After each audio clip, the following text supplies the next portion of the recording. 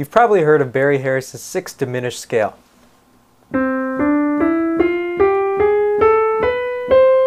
And you know that you can create chords from this scale. For example, as a drop 3.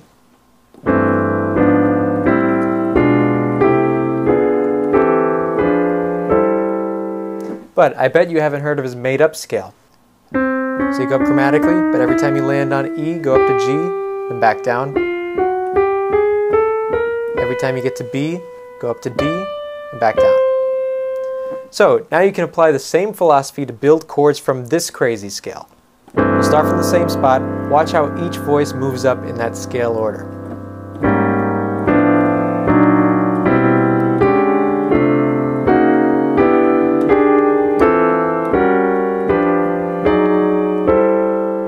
Cool, right? So dig this and try applying this to your own made-up scales and see what chords you can come up with.